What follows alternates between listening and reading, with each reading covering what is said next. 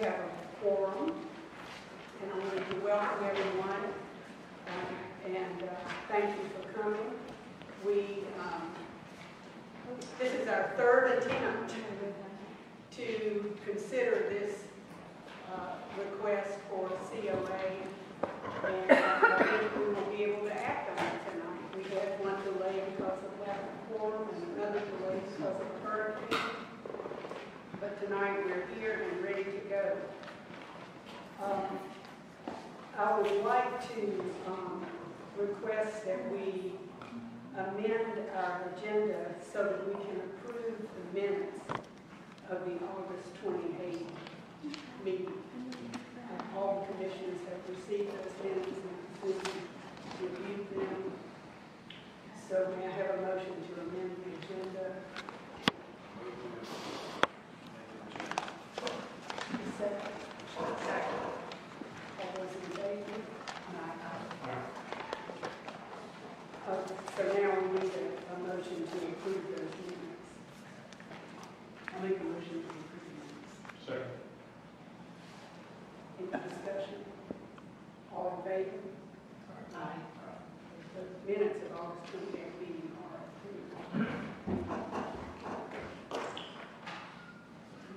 The only other agenda item we have tonight is the certificate of appropriateness request from Roberta Green Garrett to demolish the building known as the Butler Building at 24 Main Street in Dahlonega.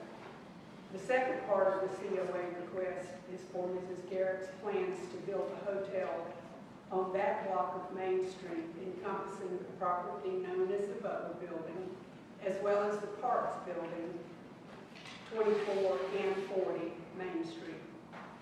We will hear public comments tonight regarding the Madam COA. Chairman, could I interrupt for just one moment? Ms. Hoyes, are you planning on Yes. recusing on this?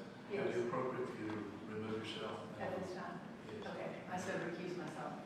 Thank you. Thank you, Mr. Price. We will hear public comments regarding the COA. I want to remind everyone that the applicant previously brought to the Historic Preservation Commission a request to demolish the Parks Building, and the HPC denied that request. However, on appeal to the City Council, the applicant was given permission to demolish with certain conditions. One of the conditions is that the plans for the hotel to be built be properly approved by the HPC. Therefore, the HPC will not be revisiting the council's decision regarding the demolition of the Parks Building. For the conduct of this meeting, we will follow the order of business established in Section 5 of the HPC's Rules of Procedure. We will be considering certain specific guidelines in our deliberations regarding the proposed demolition of the Butler Building. The pertinent guidelines are found in 6.2 of our guidelines, which state in part,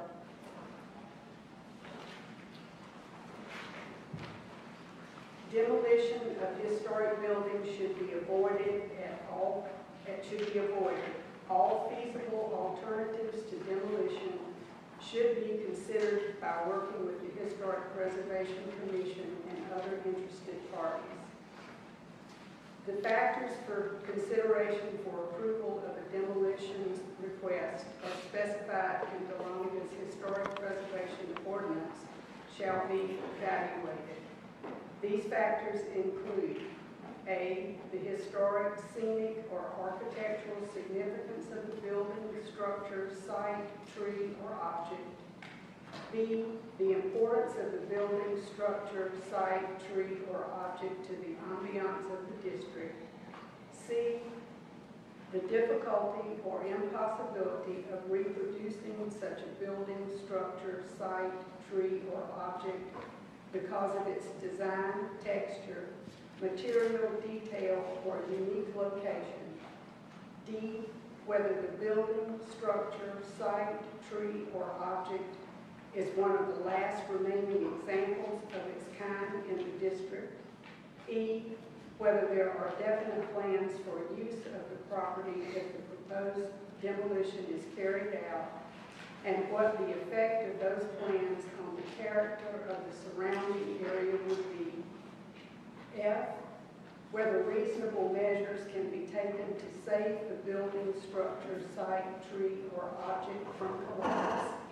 And G, whether the building, structure, site, tree, or object is capable of earning reasonable economic return on its value. Section 6.2 also states, in considering a demolition request, the Historic Preservation Commission will consider plans for the site after demolition. Site development plans should be compatible with the historic district. End quote.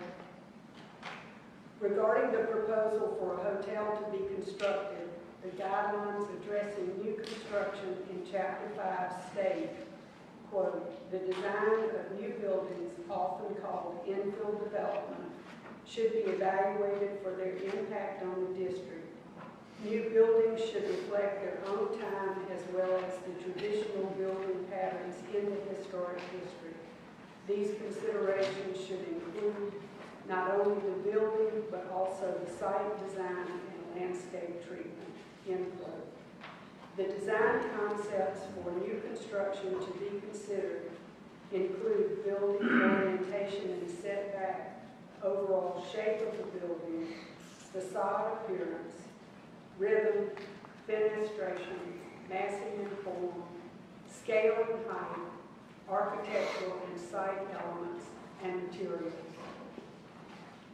We've asked Mr. Parks to conduct our hearing tonight, so with that, I'll turn it over to Mr. Parks. Very good, thank you. Thank you. Earlier this evening, Mr. Holmes, who is representing the applicant, and I met, and we discussed some modest changes to the procedures. The procedures call for swearing under oath each of the witnesses. We each agreed that that element would not be required this evening. Also, we discussed item 6, the summarization of the evidence at the conclusion of the presentations. Tonight's evidence is anticipated to be somewhat lengthy and detailed and not easily summarized. So each of us agreed that that summary would not take place this evening. So we have thus modified the existing rules for this evening's presentation only. Mr. Holmes, would that be accurate? Yes, sir. Very good, thank you. The first item on our agenda is a preliminary statement summarizing the application. And I've asked Mr. Smith to do that. And he will also present simultaneously to that the staff recommendation with regard to this application. Thank you. I appreciate each of you being here this evening to take this matter into consideration. Thank you also to the public for coming. This is going to take me a few minutes, but I'll do my best to move through as quickly as I can. The applicant, Roberta Green Garrett, seeks HPC approval of a certificate of appropriateness for demolition of a siding-clad masonry structure with wood joists and flooring located at 24 East Main Street, which is commonly known as the Butler Mini Mall or Piazza. The applicant has provided the following information about the building of the project. Their project summary says the project consists of both the Parks Building and the Butler Building properties as surveyed and shown on the site plan. The development consists of a hotel with 75 guest rooms with a fully enclosed parking deck and has a capacity of 76 cars. Project details they provide are 4. The hotel, number 1, the hotel will be approximately 29,300 square feet with an additional 14,080 square feet of parking. Number 2, the total building with hotel and parking deck does not cover the entire property. It will cover approximately 70% of both properties, leaving approximately 30% for green space, of which we have proposed 12 maple trees and grass. Parentheses, it is to be noted that the site plan shows 2 areas with 15-foot setbacks each at approximately 145 lineal feet, with an additional 100 lineal feet at 15 feet, and another area 66 lineal feet at 15 feet, close parentheses. Number 3, the center section of the building facing East Main will be offset 2 feet, parentheses, toward East Main, close parentheses, from both ends of the building. Number 4, all canopies on East Main will extend 5 feet to 6 feet. Resuming city staff's perspective. The proposed replacement extends beyond the limits of 24 East Main Street and also incorporates an adjacent parcel under common ownership of 40 East Main Street. 40 East Main Street contains a dilapidated but standing wooden structure 80 to 110 years older than the subject building. 40 East Main Street was previously approved by City Council for demolition subject to conditions. The original application for COA approval in 2015 anticipated rehabilitation of the Butler Mini Bar and incorporation of it as a part of a small hotel, 36 rooms, fronting Main Street, with surface parking to the rear. Only after approval of the initial demolition did the applicant present drawings for a larger hotel. The Payne Parks building remains standing. It can still be restored, preserved, modified, or demolished. If demolished, it should be replaced with a development suited to its location. The second version of 2016 assumed demolition of the Butler building for a 60-room building, but this question had not been and is only now before the HPC for action. It introduced a front elevation that is materially the same as the current version, but it sought several variances from the City Board of Zoning Appeals, including reduction in number and dimensions of required parking spaces. The third version of 2017 that was informally shared with the HPC in July for comment enlarged the hotel further to 75 rooms and added 2-level deck parking to satisfy the city's parking requirements. Historically, 3-story or larger brick commercial buildings are rare in Georgia's downtowns. Typically, the largest brick buildings were the courthouse, schools, and churches found in county seat communities. Occasionally, these were portions of factories or mills. The largest buildings in North Georgia are found in historic railroad communities. Even then, the presence of a railroad was not a guarantee of the land values and investment needed for 3-story or larger buildings in the days before electric elevators and air conditioning. General factors to consider are consideration by the HPC of approval of a new hotel or any other use involving both the parks and public building sites and supported by zoning requires, number 1, determination of suitability for demolition, that is, either denial or approval with conditions in addition to those required under the guidelines, or approval without conditions additional to those required under the guidelines. And only then, number 2, determination of suitability of the exterior design elements of the proposed replacement structure, that is, either approval with conditions, or denial. The city's guidelines do not have as their primary objective of maximizing the building envelope to the greatest degree possible at the expense of compatibility with surrounding buildings and the district as a whole. To the contrary, they exist to promote preservation of historic buildings, harmony of the district as new buildings are constructed, and an economically viable downtown historic district. These additional comments tonight are offered in advance of the HPC's consideration of the petition for demolition because the issue of a suitable replacement building compatible with the district is a related and integral component of the demolition consideration. Regardless of its proposed elevations or architectural features, you should not consider a replacement if its general form is infeasible for construction or would require variances beyond your authority to provide.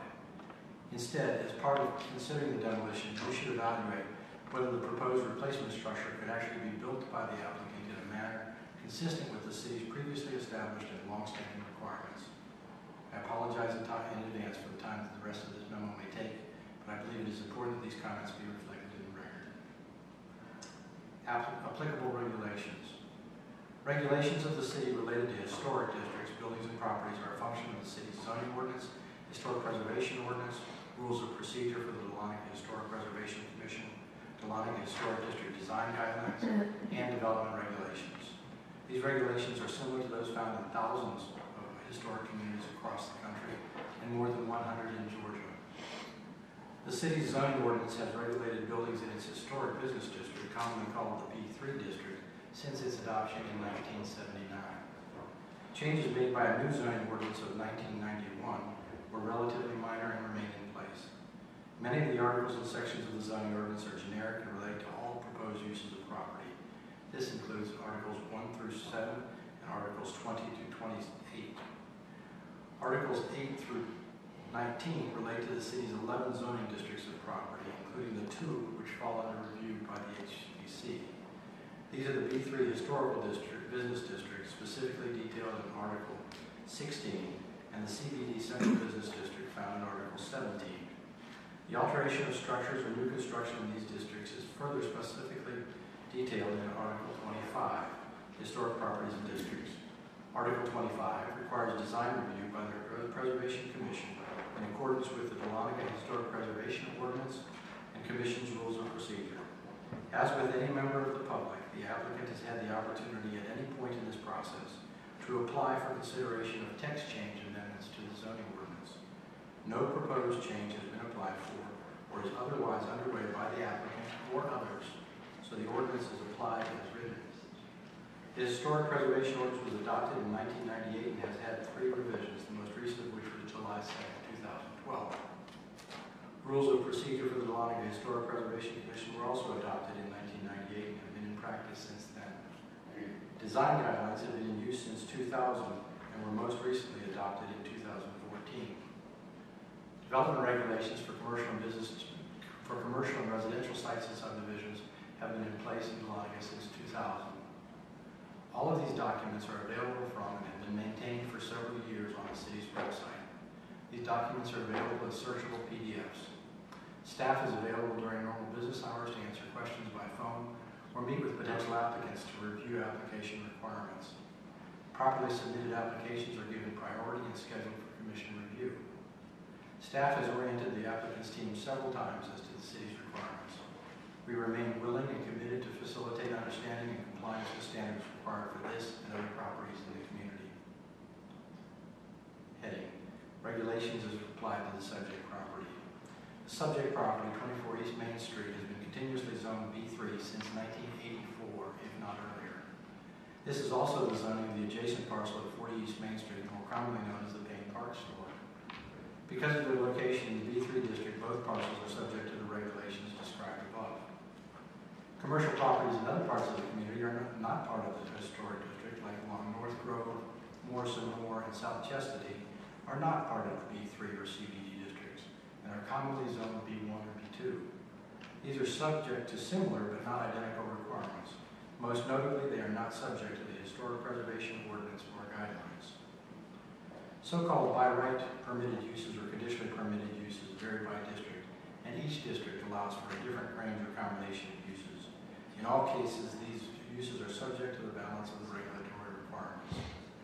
Hotels are allowed uses in the B2, B3, and CBD districts. Only hotels in the B3 and CBD district are subject to HPC review. Heading: Technical zoning issues of the proposal. The following comments relate to issues of non-compliance of the applicant's request with the city's zoning ordinance. These are in addition to concerns raised in the staff report of August 25, 2017 regarding the project in light of the historic district design guidelines. These are important to consider because compliance with the zoning ordinance is mandatory, not discretionary. Compliance with the entirety of city development regulations is not addressed at this time because submittal material remains complete and subject to change. Proposed departures from the zoning ordinance are known as variances. Variances are not to be created by actions of an applicant. Consideration of zoning matter variances is not the role of the HPC. It is the role of the Board of Zoning Appeals, and the HPC has no jurisdiction or authority to approve zoning variances. Please recall the earlier attempt by the applicant to secure 3 variances when the proposal included the hotel being served by a surface parking lot. Those requests were to allow narrower spaces, provide for some of the required spaces off-site, and to extend the building limits above the public right-of-way. None of these were considered by the HPC, and they were subsequently withdrawn. Heading Section 604, off-street loading spaces. The zoning ordinance is Section 1604, The zoning ordinance is Section 604, requires off-street loading spaces for service trucks. The number of spaces required is a function of the size of the building. The larger the gross square footage of a building, the more off-street service truck spaces are required. A building less than 25,000 square feet requires one off-street loading space. A building of 43,380 square feet is proposed, which is almost twice the size required for one space. Even if the parking area of 14,080 square feet is ignored, and only the 29,300 gross square feet of hotel use is considered, 2 off-street loading spaces are required. Only one is shown in the applicant's most recent drawing. This can be remedied by changing the drawing to reflect the second required space on the lower level of the deck. Staff would not recommend approval by the Board of Zoning Appeals for a variance to allow parked trucks to offload from adjoining East Main, Meadows, and Choice Streets. Section 602, off-street parking. In the case of a hotel, 1 off-street parking space for each hotel room is required. In addition, 1 off-street parking space is required for every 2 employees working on the busiest shift. The application and drawings anticipate 75 rooms and 76 spaces. This would allow only 2 employees on the busiest shift. 3 employees on the busiest shift would require 2 spaces, in addition to those required for the rooms, as would 4 employees. This is because when fractional parking spaces are involved, a full space is required. 2 employees on the busiest shift does not seem reasonable or practical given the size of the hotel, and particularly for the rate of room cleaning needed between checkout and check-in. However, increasing the size of the parking deck or decreasing the number of rooms would resolve this current conflict. Section 603, handicap parking requirements. Section 603 of the city's zoning ordinance requires accessible parking spaces based on the total number of spaces provided. For any number of total spaces between 76 and 100, that is above 75 and less than 101, 4 accessible spaces need to be provided. The applicant proposes 3 on the upper level of deck access from Meadows and none on the lower level of deck access from Choice. The requirements of the federal 2010 ADA standards for accessible design have applied to all new construction since March 15, 2012. These require at least 1 wheelchair van lift accessible space for the first 6 accessible spaces provided. The applicant proposes none. Sufficient room might or might not remain on deck for the correct number, type, and size of spaces to be provided. City staff cannot readily determine this because the scale used to prepare the site plan drawing submitted May 29, 2017, sheet 1, does not match the scale suggested by its notation that says 1 inch equals 20 feet, or the scale that is provided on the drawings. Options include redrawing the spaces, increasing the size of the deck, or reducing the number of rooms to reduce the total number of required off-street spaces, and thereby reducing the number of handicap spaces. Vertical clearance of van accessible spaces. Of greater concern is the applicant's most recent described intent of decreasing the distance between floors in the parking deck in email correspondence of August 22nd and 23rd between the city manager and the applicant's representative, Mr. Roger Deboy. This is the most recent material received from the applicant regarding intended building height. In response to a question by Mr. Schmidt about anticipated heights as measured from floor to floor, when measured from Choice Street, Mr. Deboy responded: A, first floor parking 8 foot 6 inches.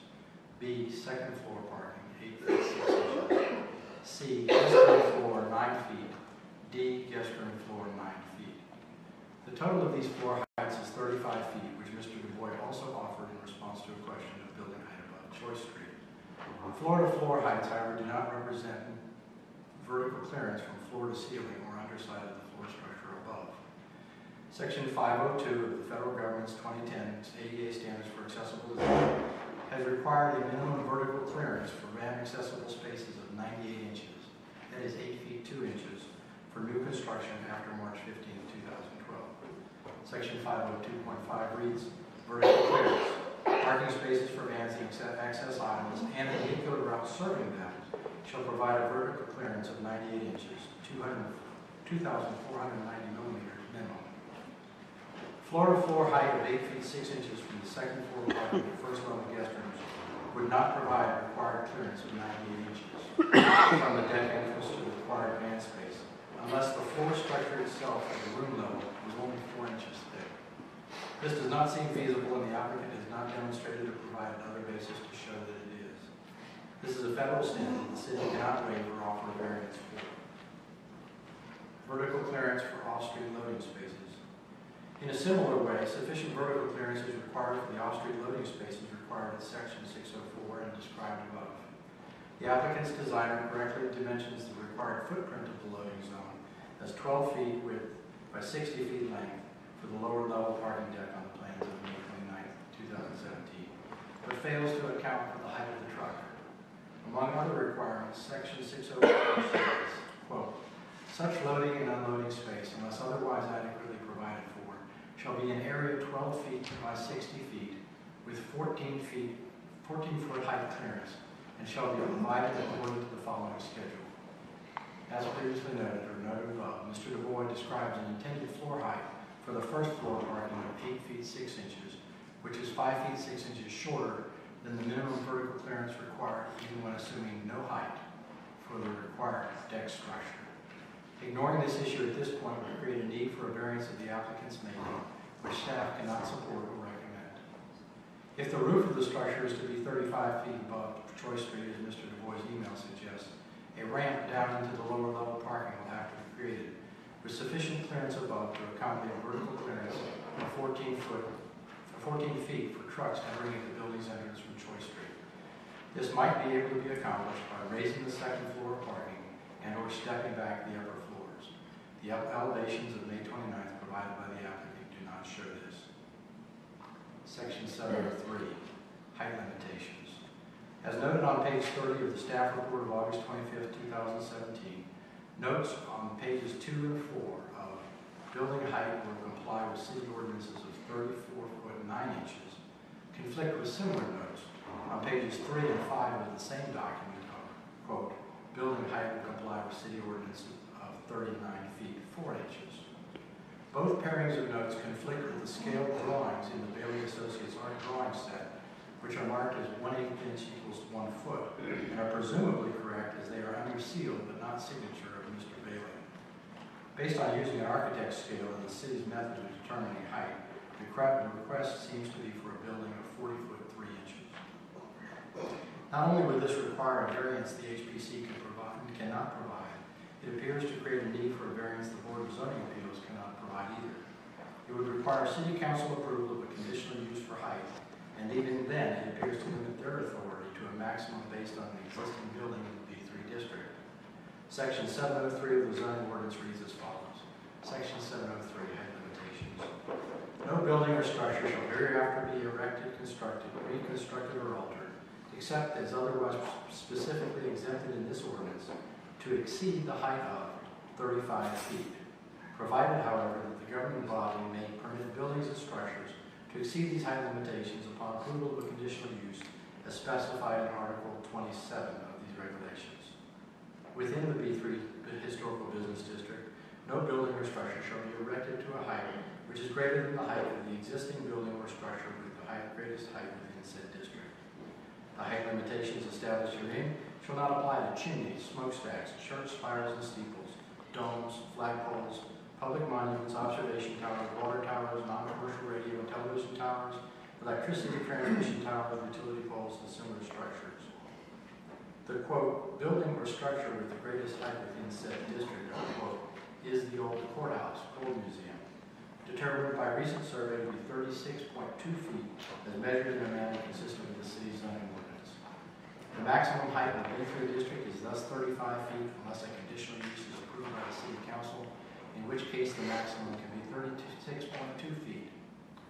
Mr. Bailey's drawings of May 29, 2017, with a scaled and calculated building height of 40.25 feet using the city's method, exceed both the 36.2 feet conditional option and 35 feet standard maximum. The notes on pages 3 and 5 of the drawing set do not match the drawings and would exceed the city's height limit. Only Mr. Deboy's email response suggests a building of 35 feet or less. It does so in conflict with known needed for clearances on both floors of parking and related reasonable assumptions about the structure. Soon to conclude. If one assumes for discussion's sake 1 foot for flat roof assembly, 8 feet upper room hall height, 1 foot for upper floor assembly, 8 foot lower room hall height, 8 foot 2 inches for upper level parking, 1.5 feet for deck structure, 14 feet for lower level parking, and that the lower level of parking is built at the street grade of Choice Street. Suggested by Mr. Deboy's email of August 23rd, the lower floor of parking would have to be 7 feet 8 inches below the current grade of Choice Street. This would require significant grade changes upon entrance to the deck and would likely place the structure lower than the city's storm system along Choice. Despite earlier verbal representations of his intent to do so, Mr. Deboy's email did not convey corrected drawings, nor has the city received anything since to resolve these issues before your consideration tonight of the matter. There are a few other points, miscellaneous things dealing with Section 714, Section 2104, Section 2110, Section 2406. I'll place these on the internet after the meeting tonight. Because further changes to the site plan will be needed to comply with the zoning ordinance, this memo does not attempt to review the city's requirements and its development regulations. Other conflicts may exist which have not been determined at this time. Recommendation. As desirable as it may be to have additional hotel rooms in Dahlonega, in its downtown, or even on this site, unless and until the applicant provides drawings for a workable version of a proposed replacement building under the zoning ordinance, preferably without variances, or with a limited number of clearly identifiable reasonable variance requests, staff recommends denial of the COA for demolition and denial of the COA for proposed replacement. Additional information regarding specific references to the word hotel in the zoning ordinance is attached to the memo. Very good. We'll move now to Mr. Holman's for the presentation of the applicant's case.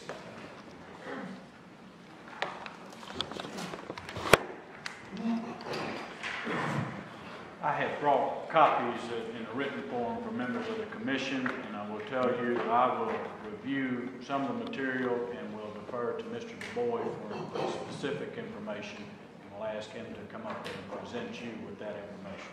May I approach?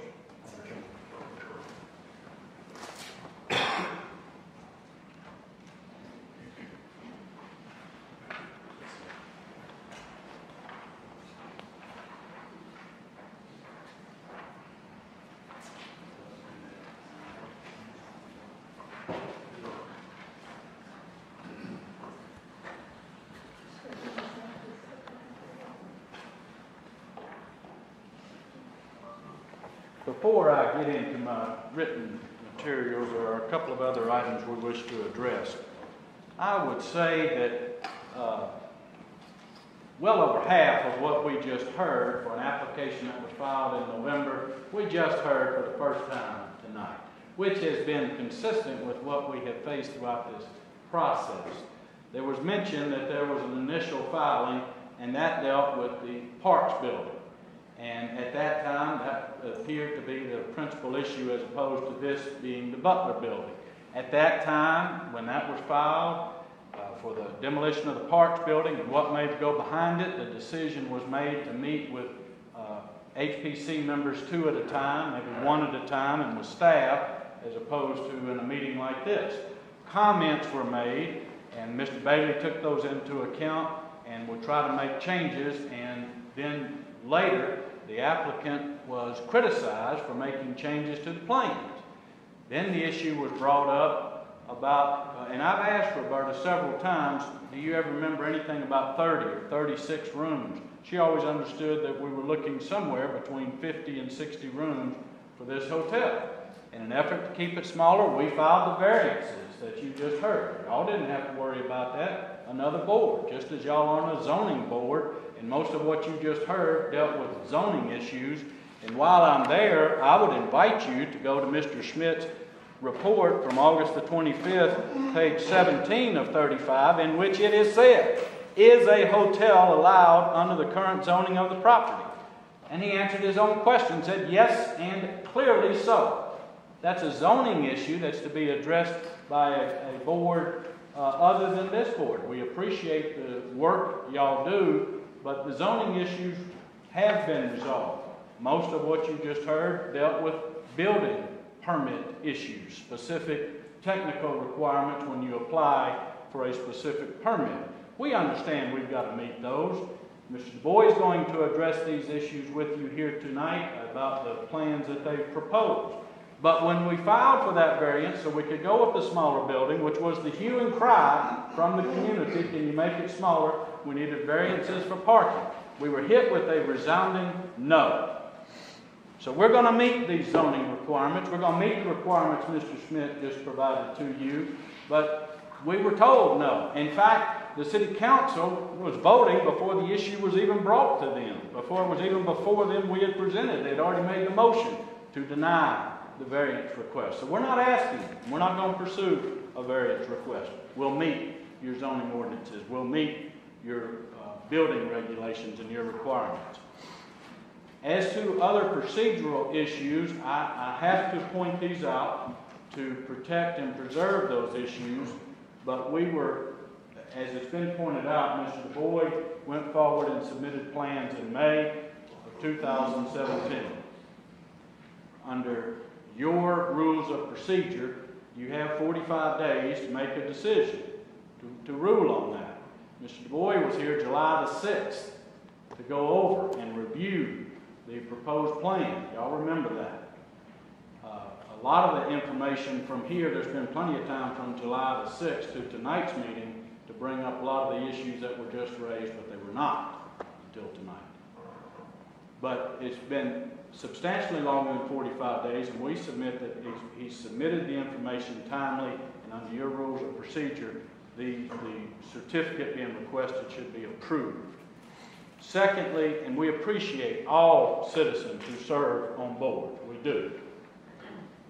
But Ms. Owens participated in this application since November and certainly since May, and announced her recusal right before the meeting in August when we were to have a decision or to take this up and we couldn't get a quorum.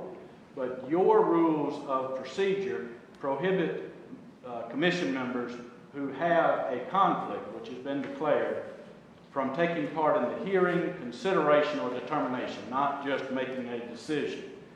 And we submit that it taints the entire process because, as y'all know, you went through this building for an inspection about sometime back in July, if I recall, and sometime in August others went through before you had that meeting. And she was still participating then. And that's a matter that you'll just have to address, but we submit it affects the entire process, and any report prepared before that date is impacted. And finally, the notice for tonight's meeting that was mailed stated that the meeting was going to be on Thursday, September the 25th, as opposed to Monday the 25th. We acknowledge that was what was published in the paper, stated Monday, but the notice that was mailed said Thursday, and we submit that all of those taint these proceedings and should allow the property owner to proceed. The changes to the plan have come about based upon comments that have been provided in an effort to work through to address those issues. And the building permit issues and the zoning issues are not under the jurisdiction or authority of this board. The applicant must comply with those. The 7 criteria, and the chairwoman pointed this out, it's the ordinance that says what the criteria that you are to consider for demolition. The first is the historic, scenic, or architectural significance of the building. Well, you can read all of the reports that were commissioned apparently on behalf of this commission for the experts to provide reports. You can read those. And what was historically, what was the architectural significance identified? Cement blocks. Now they use the phrase masonry units, but if you read the report, it's a cement block. It says that has a unique size.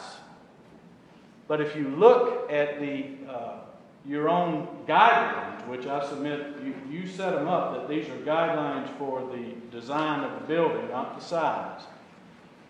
But your guidelines discourages using concrete blocks for fences and walls. But yet we want to declare this concrete block so architecturally significant that we've got to preserve it. I submit no. There's nothing architecturally significant about this building. In fact, your guideline 4.7 that addresses brick and masonry, it references and displays bricks. And in fact, one of the photographs in guideline 4.7 says don't replace bricks with what amounts to a cement block. But I submit that would be an abuse of discretion to find that a cement block constitutes an architectural significant feature of this building. And furthermore, to just drive that point home, the reports provide that from 1904, I believe, 1902 or 1904 to 1947, this property sat as a field, a cabbage patch. And then this building with these cement blocks was built in 47. And it was so significant that then in 1985, the city allowed it to be covered over. And I submit that the building sat with it being covered over the way that it sits today for about as long as you had what is now deemed architecturally significant cement blocks. But if we want to go back to what was historical about it, it would be a cabbage patch for the length of time that it sat vacant as described in the reports to you. The reason I point that out is that item 1, the first criteria, the historic, scenic, or architectural significance of this building weighs in favor of the demolition being approved. Then the importance of the building to the ambiance of the district is number 2. Again, the phrase that's used in the report provided to you is that this is an example of the simpler and understated vernacular structure as part of its history.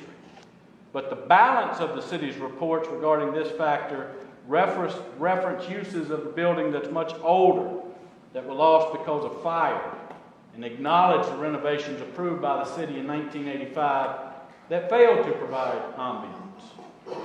The reports that you've received acknowledge that a thorough inspection has not been conducted by the experts that the city has retained for that purpose.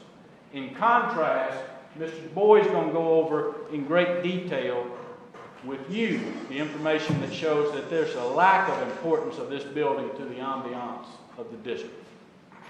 The third item, the difficulty or impossibility of reproducing a building because of its design, texture, material, detail, or unique location. Again, the only factor referenced by reports to the city that the City Commission addresses cement blocks. That should not be the controlling factor in rendering your decision. Item 4, the city's reports don't even dispute that this building is not one of the last remaining examples of its kind in the neighborhood of the city. The 5th, are there definite plans for the use of the property if the proposed demolition is carried out? Yes. 6, whether reasonable measures can be taken to save the building from collapse. Again, the contractors retained by the city acknowledge that the report doesn't contain the detail, and they did not inspect with the detail to render that decision. They say it's based upon a visual survey of the portions of the building made available for the inspection, and that no demolition, and by that I mean they didn't dig into the building to reveal existing conditions, and that the authors of the report can in no way guarantee that all conditions were observed. That's their statement. In contrast, Mr. Deboy will tell you that reasonable measures cannot be taken to save this building from collapse. 7, whether the building is capable of earning a reasonable economic return on its value. First, your guidelines that you follow, not the zoning, not approving building permits, but your guidelines are not intended to restrict or limit construction in terms of use or size. They offer design guidance. The economic report submitted to the city or by the city on August 16 assumes rent rates that are higher than the reasonable rent rates within the Dahlonega rental market. And it makes no provision for the occupancy rate. In other words, when you rent, you have a certain percentage that you have to build in when you're trying to come up with your value that there will be some vacancy rate or occupancy rate. That wasn't done. The analysis submitted by the city retained experts failed to include expenses for property taxes, for annual repair, for maintenance, for cleaning, for painting, for repair service, for insurance, for pest control, and for trash removal. It failed to include an interest expense, a carrying cost that's borne by the owner. There's an analysis that's attached to my report that I provided you that Mr. Deboy will go over with you in great detail, but it establishes that this building is not capable of earning a reasonable economic return on value. This report takes into account the land costs associated with where the land or where the building is located, which was not done by the expert retained by the city. One other item, this may be in the historic district, but this building should not qualify as a historic building. It doesn't meet the Section 3D criteria for designation of historic property. The city's preservation ordinance requires the applicant to meet the 7 criteria we've just gone through.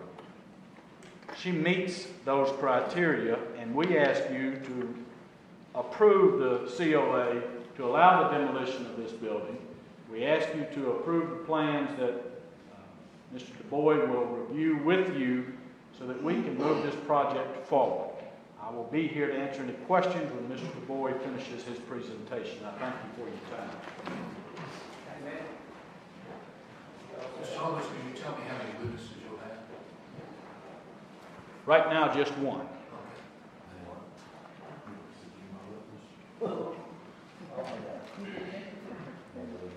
Yes. Good evening. My name is Roger Deboy. We met one time before. I want to thank you for being here and donating your time. I appreciate that. And I haven't heard my name said that many times in a long time. And I tell you, Bill, you know, I guess what I need to do tonight is really share the journey that I've had with you and how broken your system is.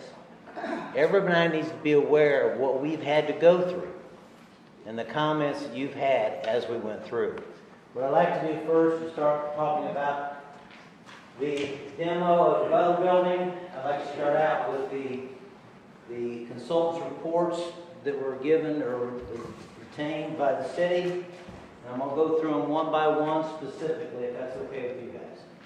First, we'll start out with the structural engineer. I think everybody's got a copy of this report.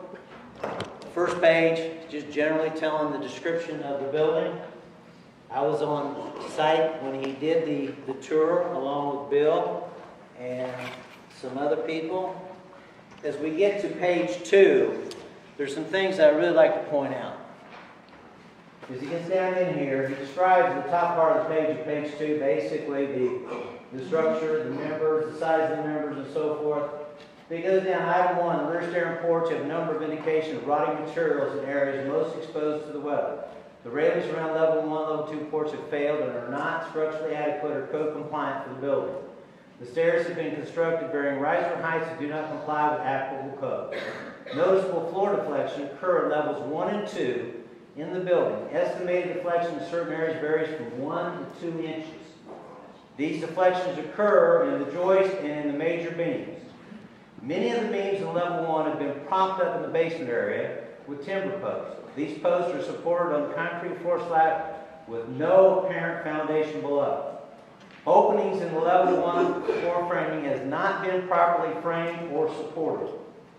It could be determined from these observations whether any of the masonry walls or masonry piers have been grout filled.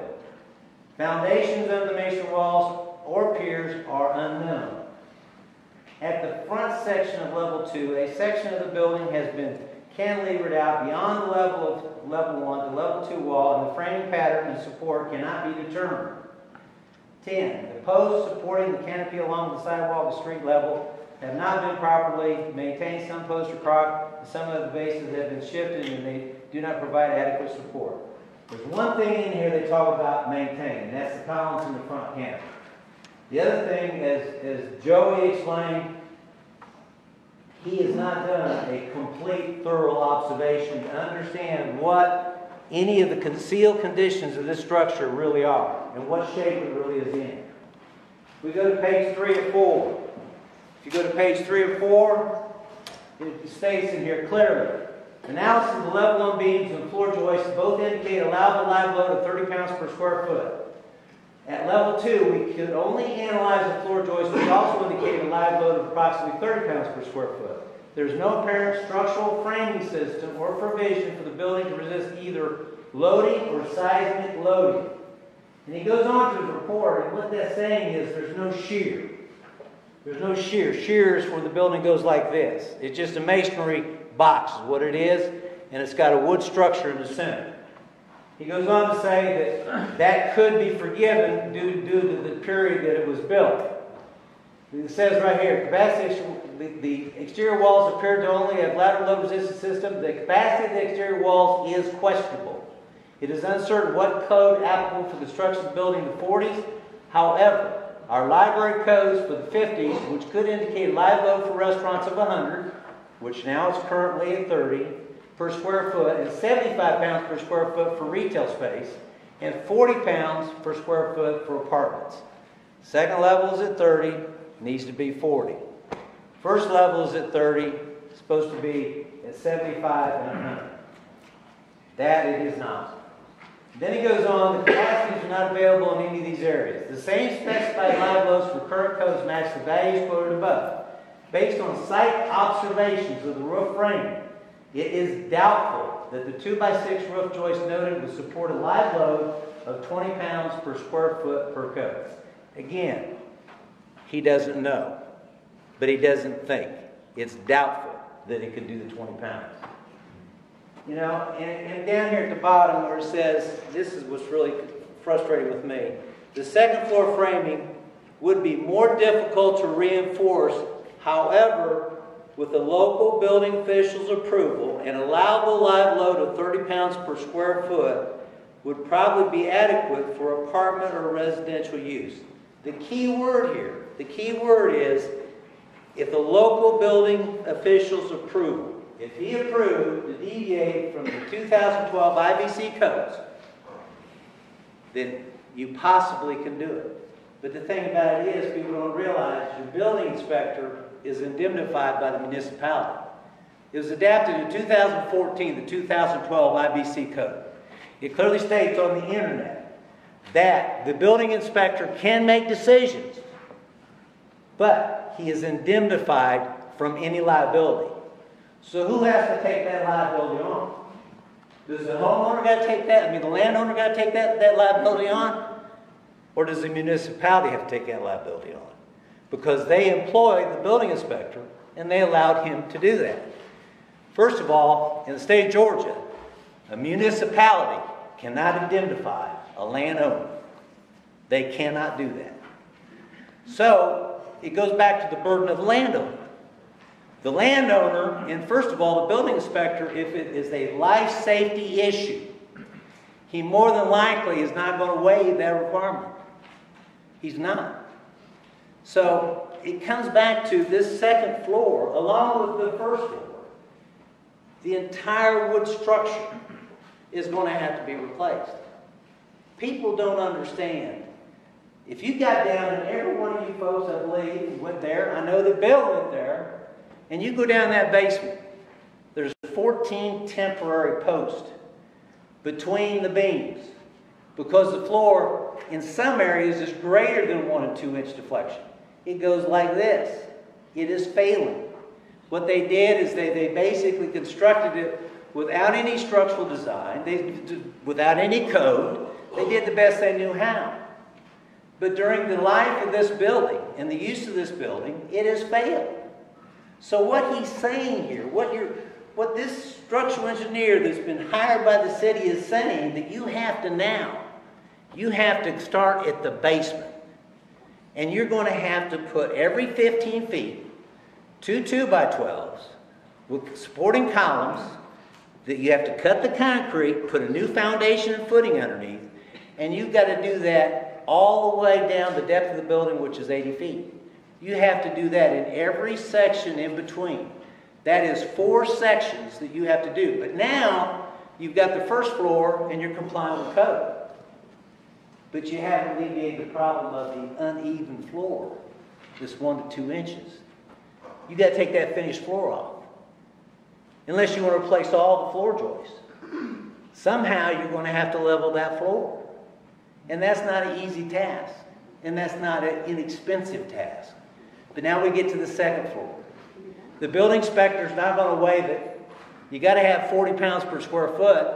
So now I've got to duplicate what I did in the basement up on the second floor, which is the main floor, the first floor. It's right on Main Street. But if I do that, as he says, it'd be quite difficult. Then I have my prime commercial space that's divided up into 8 different sections. Or I have to go to the expense and basically do a span to carry that load up above. I'm still not done. My roof, it doesn't comply. He says, very doubtful. Do I have to replace all the roof, or do I have to resupport all of it too? To me, it is just not even fathomable to go in there and try to resupport this, even though the consultants say that it can be repaired. Anything can be done, but it costs money. We go on to the next report, which is the Whistle report, which has a lot of experience doing this. And he recommends completely renovating this building. He's against tearing it down. His report says, let's take it back the way it was. Let's take all the siding off. Let's take the whole front off. Let's go back to the block wall and let's paint it. Let's put the windows the way they were originally. And then that's good. But I'm going to tell you something right now. That's Main Street block. The way they put that siding on is they furred it out. To put the furring strips on the block, they had to adhere it. They did with a nail. When you pop those things off, you're going to have polka dots everywhere because you're going to have to patch it and it's not going to be the same texture. And it's not going to be pretty. It's not going to be pretty at all. But when he came up and he did, this is an Exhibit A, this to his report, he did a financial analysis. And he said that this is a very good investment that should be done. He goes down, his first analysis is $1,036,000. If you put a restaurant, it's $1.2 million. Our analysis was $1.3 million, is what it was. He goes on to say, in his Exhibit B, this is a 13.24% return. Anything above 10% is great. And I agree with you. If you can get 13.24% return, you're doing real good. But the thing is, he didn't take into consideration any of the expenses. All he took was his cost, and he basically, what he did is he divided it into a revenue component that he came up with, and came up with the 13.24%. His revenue component, he's saying that a 1-bedroom apartment in downtown Dahlonega is going to get $900 a month. Plus they're going to pay utilities. 2-bedroom is going to be $1,350. I'm not from Dahlonega, so I reached out and I asked somebody that's got a lot of properties, Chesapeake Property Management. They have got 350 units throughout Lumpkin County. So I thought, well, you know, these guys ought to know what the rates are. They come down and they say that an upstairs 1-bedroom apartment will be $550 to $600. A 2-bedroom will be $750 to $800. And I thought, well, that's reasonable. And then he went on to say that the square footage for the commercial space would be somewhere around $10, but they still got to do build out. Now, in the Wetzel report, he basically says, white box. He's saying that you can get, you know, on a per square foot basis, you know, $14 a square foot per year on an annual basis as a white box. Your tenant's going to come in, they're going to spend $50,000, $60,000, $75,000 to finish it out, and that's what they're going to pay. They're going to pay, for 2,200 square feet, they're going to pay $30,000 annually. If you divided the floor, first floor into 2 spaces, each side would get $30,800. To me, from what I've gotten the information, and again, I'm not from Dahlonega, but from what I say is someone that is well versed in what the rental rates are in this town, he's extremely high. Extremely high. However, and I went ahead and got a gentleman that's been dealing with real estate for 45 years. That's all he's done. He's a CPA. I asked him, I said, review that. Is that 13%? I need to know. Educate me. He came down and basically says the annual projected income of $37,200 made no provisions of occupancy rate. The typical rate used in the type of estimate is 90%, which would adjust the rental income to $123,400. When the facility is 10% unoccupied, the landlord bears the expense for fixed costs such as utilities, alarm systems, and so forth. Additionally, there's no provisions for property tax, annual repair, maintenance, anything to do with painting, any utilities, any cost whatsoever. The largest expense outlay would be the interest on the construction loan. In the analysis that the Whistle did, I guess somebody just gave them the money. There's interest to that. Whether it's your own money, you want paid for what you're investing in. There was no interest carry whatsoever. There's no utilities. There's no taxes. There's no insurance. There's no maintenance upkeep. He didn't factor that in to come up that 13%. None whatsoever. So, we went ahead and we used his revenue number. We didn't decrease it, except for the 10%, instead of saying that from the get-go, I'm going to be 100% occupied. And that's what he's saying. So we used his. We went to 90% occupancy, and we put an allocation in for all the expenses that you have when you have a commercial property like this. The bottom line is, your investment at the $1,036,000 is 1.08%. That's what it is in reality.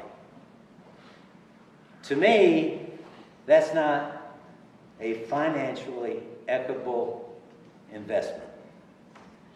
We went ahead and I put an analysis together. This is done by me. I'm not a CPA. Bill, I want to make sure you know that. And I used the revenue based on the local realtor, his rental rates, his cost for commercial space. You follow me, Bill? Okay. As we come down, same expenses, it's a negative 2%.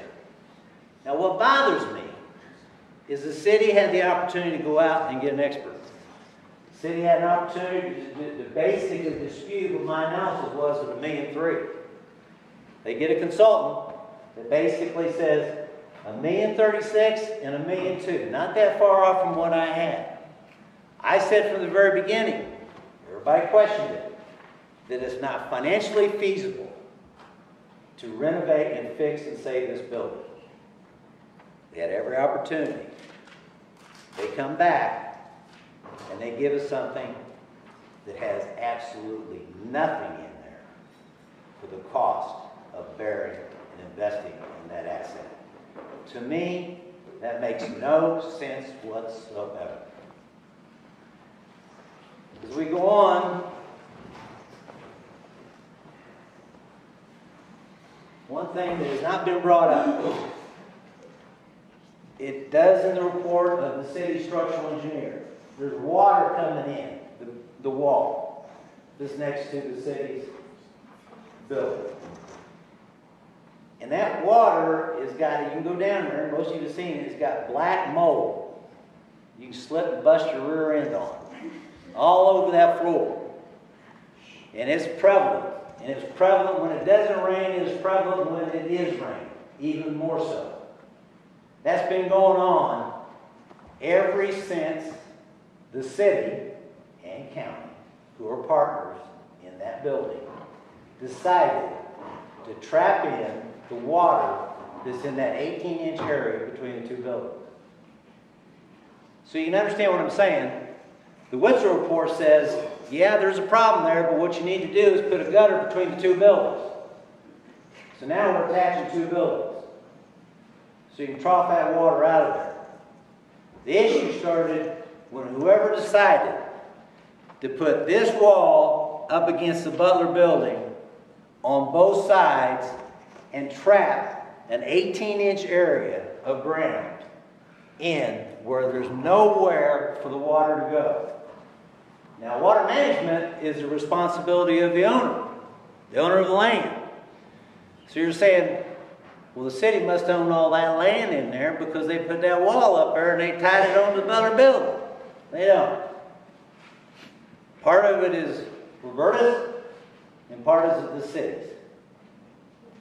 That has been an issue forever, and it's not been addressed properly. Now, my question to anybody here that's an expert, Mr. Witzel, anybody else, how are you going to waterproof that wall when you got access of only 18 inches to get in there? There's methods you can waterproof from the inside. But as it says in the structural report, it doesn't say that the solid grout-filled masonry blocks are there. They're not. But if they are even, the water's still coming through. So even if you waterproof from the inside, and you didn't do anything on the outside, you didn't put a top cover up there, and the water keeps coming in, it's going to keep decaying 8 foot of vertical height masonry wall, 80 foot long. That's not going to go away. Absolutely not going to go away. You know, I'll end with this as it relates to the demo. And if it was financially feasible, I wouldn't be standing up here. If I thought that there was an income that was available in this city per square foot or per apartment for that building that would be far greater than the investment to repair that building, then I wouldn't be standing here saying what I'm saying. I'd say, go ahead and do it. I'd say, Roberta, you better get your money out. You better invest it. You better do it. But it's not there. You can get any expert you want in the entire United States to review this. And they will come up with the same analysis. It is not economically feasible. The building went through its lifetime. It is worn out. It's not a maintenance issue. It is an issue of a building that was built when there was no codes, no structural engineer. The man did the best he knew how. But it's just worn out. It cannot be saved and be financially economical. 2 things. The historic, scenic, architectural significance of the building is not there. The importance of the building and the structure inside, there's nothing there. As even shown in Bill's report, if you read between the lines and go down and far and right, you can see where he says that. And 9, whether the building, structure, site, or tree or object is capable of earning a reasonable economic return. I don't think there's anybody in this room. If Roberta would sell you that building for $400,000, that you would take the direction of Bill and invest $1.2 million in it with the rental rates you can get here, you won't make any money. You won't make any at all. It's not a sound investment. My recommendation is that basically the building be demoed and then hopefully an approved plan for something as replacement. It's lived its life. It's done its service. It's time for it to go away. That's it for the demo. Maybe we'll move on with the rest. Yes. Okay. Phase 2. This is where I get to talk to Bill.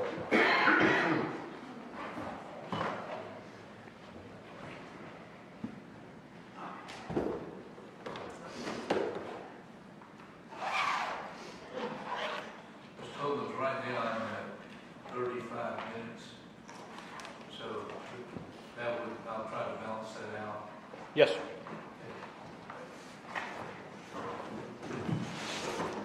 Hurry up. No.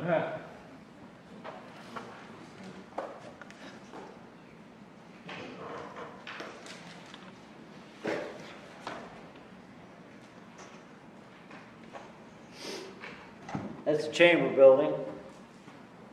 Everybody keeps saying how massive this building is. Here's an actual photo showing the Butler building and the chamber building. Here shows you the front of the Chamber building. That's massive. Butler building's not massive. Right here it is. That's the exact actual photo of those two. What I want to talk about first is what Bill talked about, my name came up a bunch of times, was the height. Why did we not have any dimensions on those plans? Why were they on there? Why were they taken off? Well, let me think. Sat right at this table. Probably 4 or 5 times.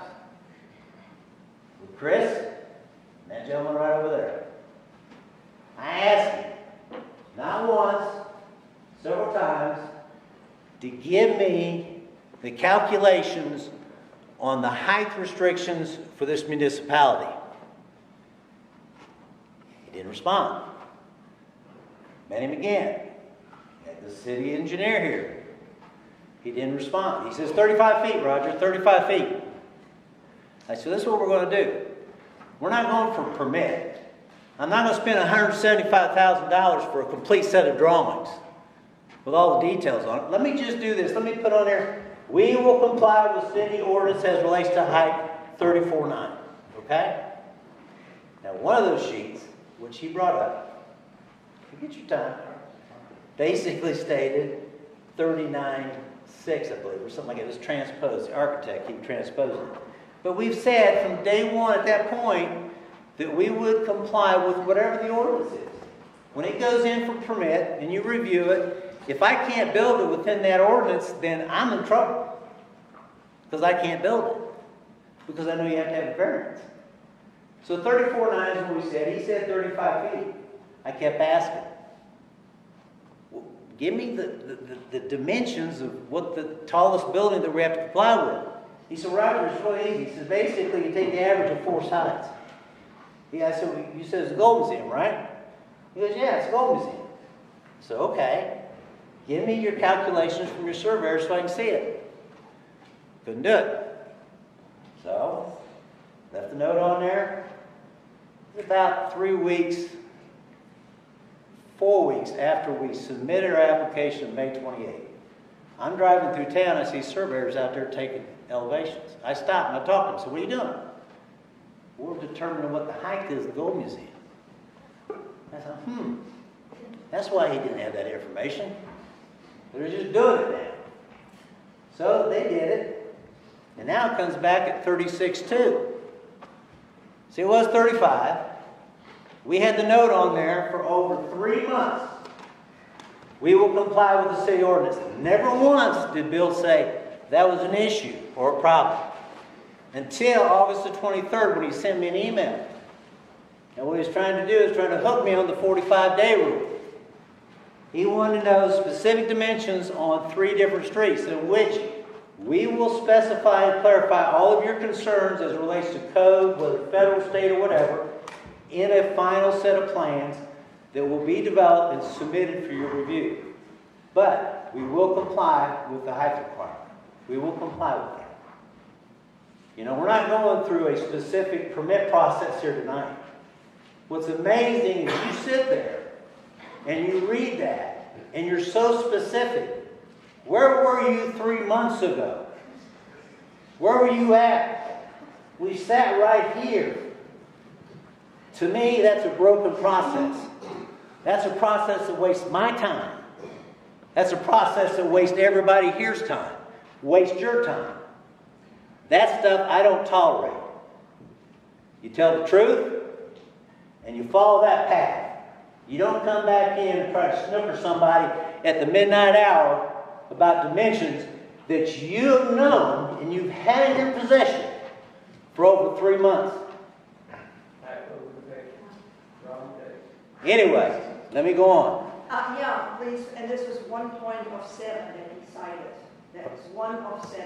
You're wasting our time. All right, thank you, man. You Appreciate can it. go on and on forever, man. Okay, huh? You go on and on forever. I'm gonna make it real quick right now, okay? I think we need everybody to be quiet. Good. Okay, I'm gonna go real quick. First of all, this is an elevation. Roger, how much longer do you think it'll be? Give me 10 minutes. This elevation of the building right here. Right now, we got 34 feet, a little over 34 feet to the top of the parapet wall. On this side here, this is a little bit higher, this is a little bit higher here. But as you can see, the elevation on the average basically is based on the gambrel roof is at this point right here. We do not exceed the height of this building right here. We do not exceed that height. We do not exceed that height. We don't exceed the point of gambrel, which is determined on the height of that building. We do not exceed it whatsoever. So this is the building we have right now. It's got 3 separate sections. All the windows are different. The headers are different. Its bricks are all three different brick colors. The parapet details are all separate. They're all different also. This is the site plan, which we have, which Bill did accurately state. We've got the green space. We've got the landscape. There's nothing there really now. We do have it now. We do have some. The buildings are offset by 2 foot. As per the requirements, as far as relationship to the frontage of Main Street, it is aligned with the Chamber building and the other associated buildings on the front. This is the side elevation. We've made changes here for the request of the HPC. We filled in what the parking deck is with false windows so they can see it. In the back, we did something similar. We did false windows up here as per their request. And we did the same thing on the Park Street side. On the Park Street side. And you know, I can go through all of this, but we follow the guidelines. And you can look at the guidelines specifically as far as the materials we used, you know, as far as is changing and trying to replicate different architectural aspects in different buildings here in Dahlonega. And we've done that. We did it with the Hall building. We did it with the jail. As far as the windows themselves being lined up, we've done that. As far as size, this building here that we're doing, you have to understand, this is looking down Main Street. Does not come any higher than the gambrel part of the roof. It comes right here. That's where it comes. It will not dominate. In fact, the Chamber building will dominate our building, is what it will. So that's basically it. That's what I have. I appreciate your time. I'm sorry if I took too much time. Just had to get some things off my chest. Very good, Mr. Mullins. I'm thinking now we would take very short presentations from the 3 experts that were just mentioned. From who? From the 3 experts that were just mentioned, very short comments to the extent they wish to make. If that's okay. That was our presentation. The interest here of pushing through time when the criticism of the applicant that we've not provided the detail is somewhat baffling. But anyway, that's fine with us. We presented what we wanted. 43 minutes. Yes, sir. But when people at the audience shout at my man trying to present the information, that's a little difficult. Anyway, we have presented. You have. I didn't say you did. I said the people from the audience. I just didn't see any effort other than Mr. Deboy to stop. I think we can move on. Yes, sir. We can. All right. Very good. Mr. First Whistle, did you come forward? You would go to the podium and make any comments you desire at this time. Yes, sir. My name is Curtis Witzel. I am the owner of Witzel Construction Services. I've been a general contractor since 1982. I've been doing historical restoration since 1983. A lot of harsh words going around. We were asked to come look at the building to assess, could it be restored, not, and given an open choice of what could it be used for. We reviewed the building. We were given limited access to the building, not unlike any other building that is in somewhat of an occupied state. We were able to make observations. They were in line with standards for the industry. They're not out of line for a 1947 building. It was a difficult time in history to build a building. Yes, it didn't have a structural engineer. It was probably built by the man who owned it, or he hired someone local to build it. Historical regulations don't necessarily say we have to preserve all the pretty buildings. Every style has its place. This building is somewhat unique. It has a very unique shaped concrete block exterior. May have been made on site. That's the only place we can imagine that the product came from. It had a very unique shape. It maintained that shape for 40 years. My recommendation was that it should revert back to that state because I think in 1987, a great cardinal sin was done to the building in the fact that it was changed to appear to be something entirely different than what it was built to be. One of your main rules of restoration is false history is not supposed to be represented. It was probably done on good advice, nonetheless bad advice. We do believe the building has certain lifespan. We do believe that it can be restored, and it would take a total restoration. It could be done with existing building codes, the international code for existing buildings, and basic renovation and restoration standards. I thought the best use of the building was as it had been used in the past. Restaurants are your highest return. Retail would be your second. Retail costs less. At the end of the day, the cost analysis comes out about the same. It seems to be a shortage of housing. Small apartments seem to be in demand, which seem to be a good use for the second floor. We used rental rates that were furnished, by the city. I'm not familiar with the rental rates in Dahlonega. I am familiar with the rental rates in Clark County, Oconee County, and some of the smaller cities. We used rates that were actually below those rates. I'm also familiar with the city of Madison. I've built some one-bedroom apartments, smaller than these, in the city, and they've rented for greater amounts than we're stating here today. We did not allow for construction interest. I'll also point out, if you want to go through the analysis, that there is a 15% contingency built into those numbers. Those are compounded by fees, and we can reduce that number to $900,000 worth of construction cost. That certainly makes up for construction interest. And usually when you're renting to a commercial tenant, you do triple net. The tenant takes care of taxes, maintenance, and upkeep. It's a war of words here. Don't intend to continue that war. We were asked to review the building. We did so. We came back with what we believe was a fair representation of a way to restore the building, regain it back to its original appearance, and it is what it is. No, it wasn't the classiest building in town. I don't see another one like it. I haven't seen another one like it in North Georgia. I'll answer any questions you'd like. Thank you. If you would, we'll reserve those to the end of the presentation. Sorry. We would reserve those to the end of the presentation. Okay. Mr. Pless, Rex Pless.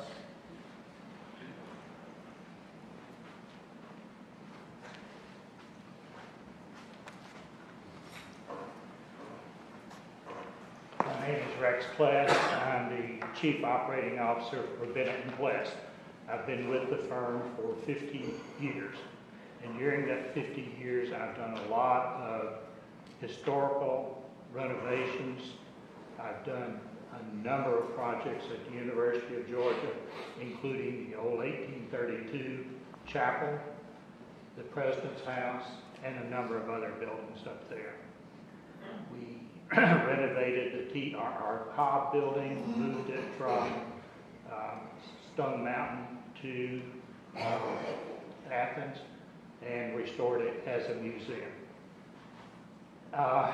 So I've done a lot of historical restoration buildings, and I'm currently doing the Fox Theater in Atlanta, which is nearly 100 years old. I was retained to look at this building and to render opinion as to whether it could be structurally restored and brought to a position where it could meet the code with minor exceptions. The building currently does not meet the International Building Code. The main floor is less than required, and but you see it's been used for 40 some odd years, even in that weakened state. So it gives you an opinion of the real structural capacity of timber framing. The second floor, if used for residential work, requires a 40 pounds per square foot live load. If you look at the framing that is currently there, it will render 30 pounds per square foot. Actually, if you analyze the loading of one 200-pound man every 4.5 square feet or every 5 square feet, you get 30 pounds per square foot. And you're not going to get that kind of loading on the second floor if it's an apartment. I've run across a lot of buildings where you could not bring the building load up to meet the IBC, but by presenting structural calculations to the local building inspector, even on the TR Cobb building, it has been approved. So I'm very familiar with operating in that manner. I agree that the main floor really needs some renovation, and I recommended in my report additional beams front to back of the building and the middle of each span, and that more than doubles the capacity of the 2x8 floor joist. It will require beam and it will require post every 15 feet. And I don't believe in putting footings on the concrete slab because I have no idea what the concrete slab is. So I recommend that footings go under each post. Now the existing beams that are there have deflected noticeably and all have had a post put in the middle of the span. So those beams, those posts are at 7.5 feet on center, all the way front to back of the building. I would recommend that those posts be removed, a foundation put in, and a new post put in. The posts can be jacked slightly, but taking that much deflection out is very, very difficult. Now, the building has operated for some 40 years or so with that deflection, so I don't know whether it's all that objectionable or not. Some of it could be done. I had limited, I did not have the permission to remove any of the building materials in the building. I had to observe what I could see, and through some small holes in the first floor ceiling, I could figure out the framing of the second floor, and through one very small little hole in the ceiling of the second floor, I could see the roof members. I don't know how they're framed, that's why I classified them as doubtful. Once they're exposed, they may be okay, but I don't know that. The building, the renovations that I recommended in my report would not require that this building be upgraded for earthquake or seismic loading. Chapter 34 of IBC sets limits on what you can or cannot do, and we do not exceed any of those limits if the restoration that is done according to my report. So therefore, there needs to be nothing done for that. It may be suitable to handle, it's handled the wind loads for a long time. So seismic loading probably would not be much in excess of that. So I wouldn't be concerned about it. The masonry units that we saw are unique and unusual. And I went to the masonry associations to see if we could track down anywhere anybody made anything of those dimensions. And we could not do it. However, as best as I could observe the building, the cracking in that masonry is very minor. So it has withstood any lateral loads quite well. I did not notice any excessive settlement anywhere in the building. So apparently the foundations that are there are fairly suitable. So, in my opinion, and I've done a lot of these buildings, it could be restored.